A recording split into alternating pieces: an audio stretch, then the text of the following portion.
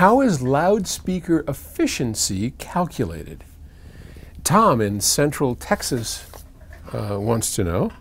And Central Texas, middle of nowhere. How do I determine the efficiency of a particular speaker?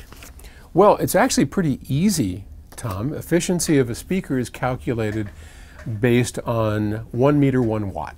Okay, so what does that mean?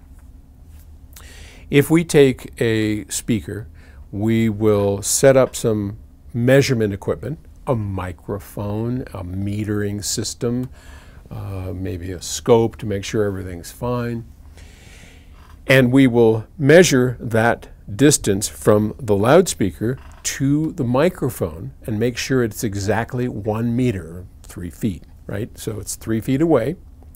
And then we're going to take an amplifier, and at 1,000 cycles, we are going to put a 1 watt signal into the amplifier, and then we're going to see how loud it comes.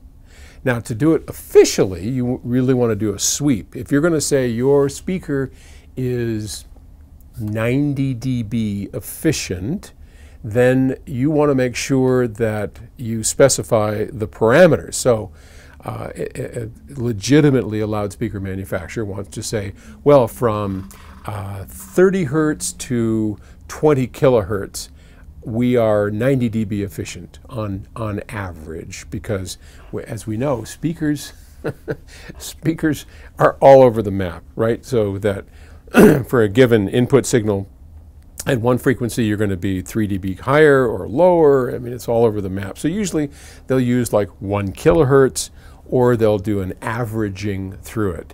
But that's basically what happens is within the usable band of the speaker, we pull back the microphone by 1 meter, we put in 1 watt at a specific frequency or frequencies, and we see how loud it is. And that sound level meter is going to tell us it's 90, it's 88, it's 100 dB for 1 watt, which is kind of surprising because, you know, 90 dB is not that low.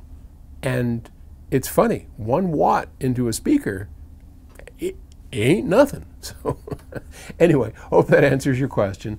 Thanks for asking. I'll talk to you later. Bye.